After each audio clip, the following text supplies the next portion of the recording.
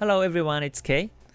So today is the I believe it's 6th of October 2020 on Tuesday, and because I'm on a trip right now, when you look at this video, I decided to record the videos and upload them on this YouTube channel so that at least you can keep learning from my YouTube channel. And when I'm traveling, I upload some videos on my second channel. So if you're interested, you can always come to my second channel and see how I'm doing on this on my private traveling. But anyways, I created this part 1, 2, 3 series because I will be taking off on 6th today, and also tomorrow 7th, and then the 8th.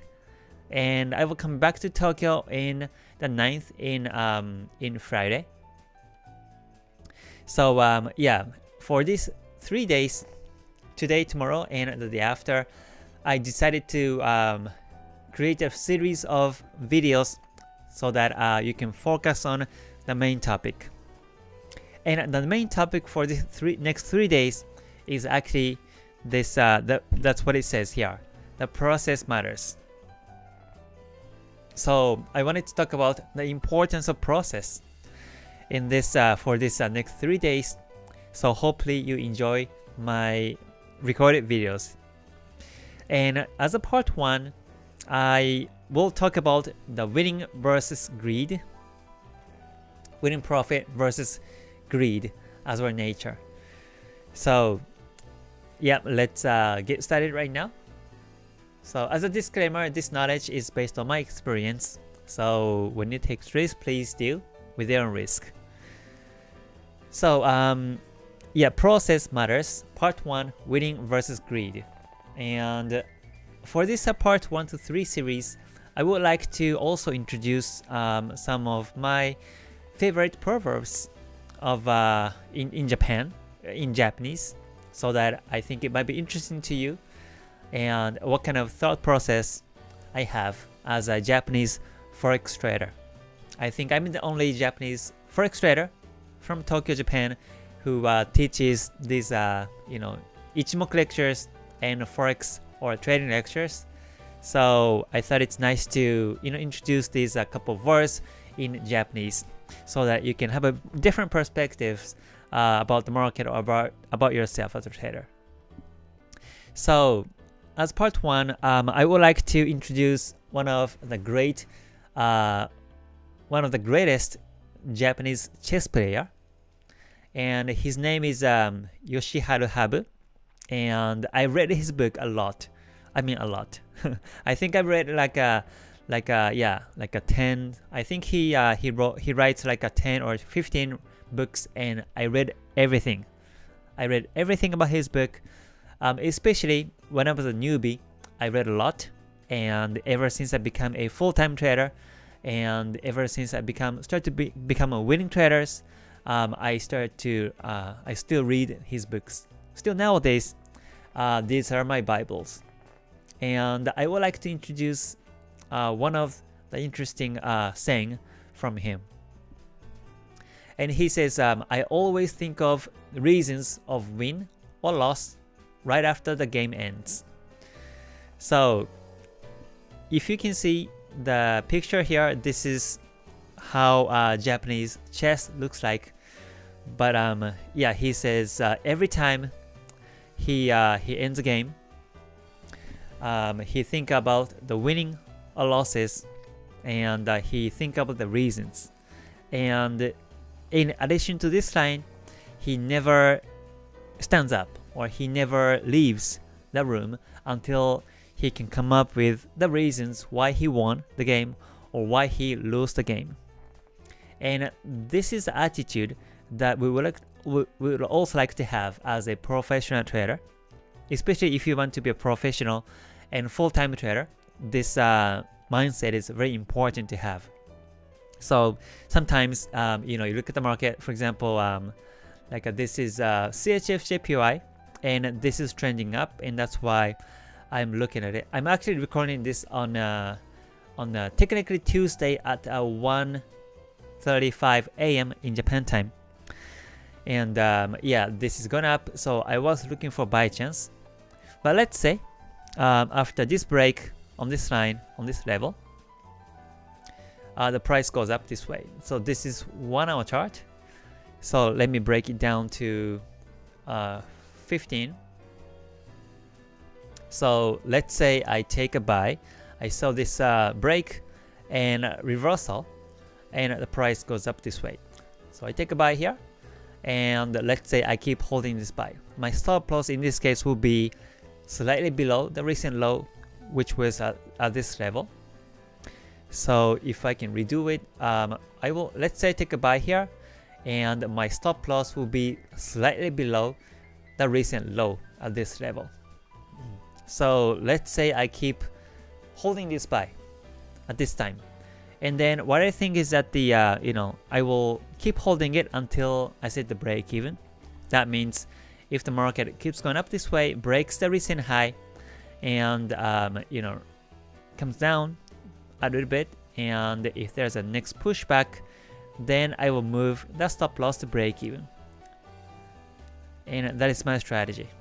I always, first of all, I always make sure to put the stop loss every time I take positions, and afterwards I always look for when I can exactly move the stop loss to break even. So once I see this setup, then I move the stop loss to break even.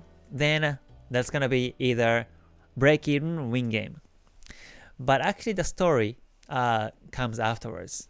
So once I set the break even, and let's see what if the price goes down and it hits a stop loss, or it hits just a break even, then I will lose this buy position, and the price may continue to go down this way. But when I exit with this break even, then in my head, after I see this market, in my head I will think like this. I will think like, so why the price went down afterwards? I thought that the price will go up because I see the uptrend in higher time frames, and I get the confirmation to buy here. I wouldn't go details about this, how I get this buy, but let's say I find like 3 confirmations to buy here. So I took a buy here, and I put the stop loss here, expecting the price continue to go up this way. And if the market goes down and hit this break even, then in my head I will think why it happened, why the price went all the way down afterwards. So this might be due to the news. That will be one of the reasons. Maybe there was some negative news in CHF or positive news in JPY that caused this price to go down. So I will look into it. I will look for the reason why the price went down. Or there might be some like a daily resistance level here that created this double top in this lower time frame, and the price may go down from here. So that will be like a second reason why the price went down. So I try to look for the reason why the price went down afterwards by looking at this news or by looking at this technical analysis. Maybe the price was too far away from the Kijun Sen, and that's why there was a retracement afterwards. So no matter, whether the price, whether I end up with a break even or loss or win, I always look at the chart, look back this trade, and I always analyze why it happened. So this is the case for the break even, but let's say once again I take a buy here, and I put the stop loss here, and let's say the price goes down afterwards. Price continues to go down afterwards and hit the stop loss, and I get the loss here. In this case too, I look back the chart, and I will try to look for the reason why the price hit the stop loss.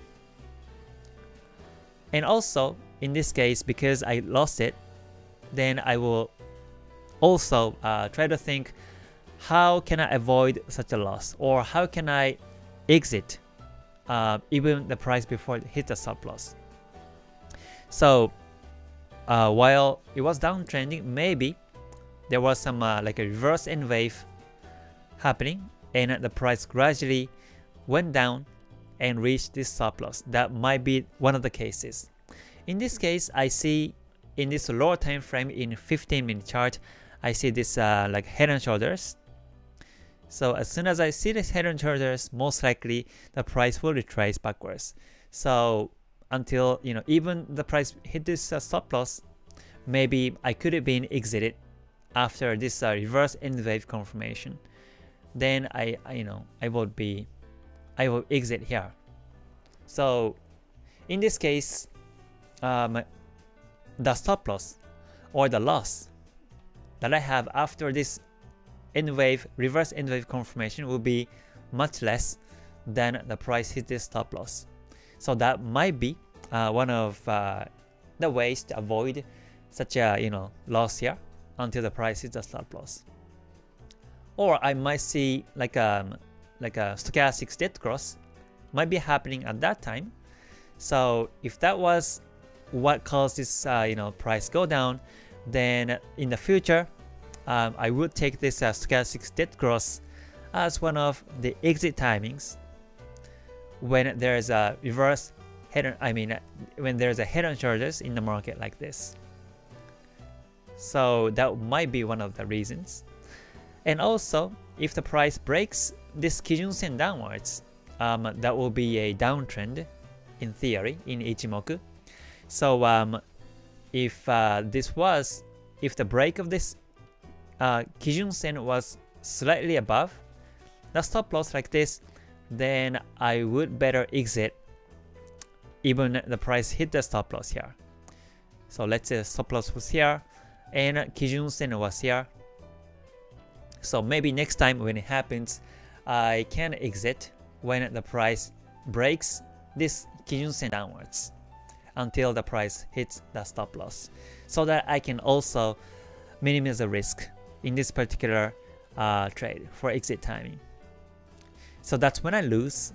When I lose, I constantly think about it, and I constantly think about how I can avoid, such a loss to the stop loss. And every time I trade, my stop loss is about 2%, sometimes only 1% risk per trade. So even the price hit the stop loss, I only lose 2%, but that's pretty decent. So so that I can still look for another trade chance. But yeah, 2% risk is actually at most for me. Usually I exit at the like a 1% or even 0.4% risk. If the price goes down, then I will exit immediately here. But the point today is that the always look for the reasons of win or loss right after the game ends. And I like to play chess. I like to play Japanese chess, and I used to play a Japanese chess with my grandfather. And yeah, because I'm in Tokyo now and my grandfather lives in Osaka, so every time I come back to Osaka to see my grandfather, we used to play chess. He's now passed away, but yeah, that's a nice memory of him, playing the Japanese chess with him. And at first I was constantly losing, but I think it was like in my high school age, yeah, at some point I was able to win the Japanese chess against my grandfather. But yeah, he also plays this another type of chess, another type of Japanese chess that's called Igo, Igo in Japanese. But yeah, he was really good at it. So every time I come back to Osaka, like in the midnight, he reads this book. He reads this book in front of this chess panel, and he actually plays against himself. I always look at it, and it actually sticks in my head. And I think that's kind of attitude that we want to have in anything that we do, especially forex trading, or especially any type of tradings, I think this is the attitude that we want to have. That we want to look back our trades. We want to always analyze ourselves, analyze our trades in the past, and see why it happened, why caused loss, why caused a break even, and also why caused a win, so that we can create the decent and stable patterns in the future to avoid these losses or to gain some profits more stably.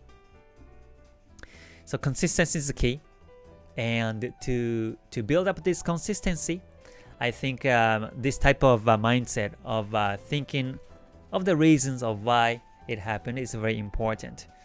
So this is an important process for me, and that's why I wanted to talk about this topic. So process matters, and today I wanted to talk about the process of reasoning, the reasoning of why these things happen in the market.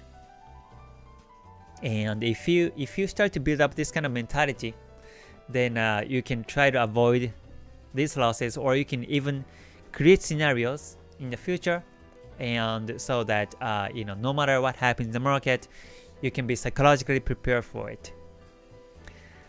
Alright, so that's today's topic. I hope you liked today's today's video session. So if so if you liked today's live or today's video, please press a good button. I'm so used to say live. Yeah, if you liked today's video, please press a good button.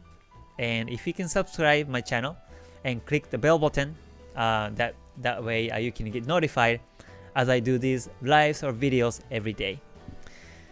So tomorrow is going to be part 2, and what I will be talking about will be this one.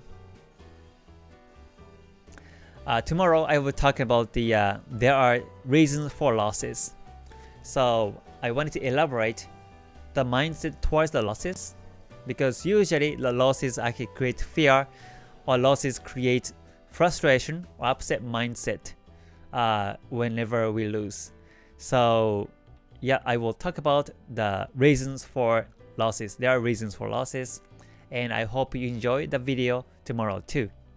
So I will see you tomorrow, and yeah, please visit my second channel for my private trip for this outside of Tokyo visit. So I will see you tomorrow, and or see you in the second channel. So stay gold. Bye for now. またね。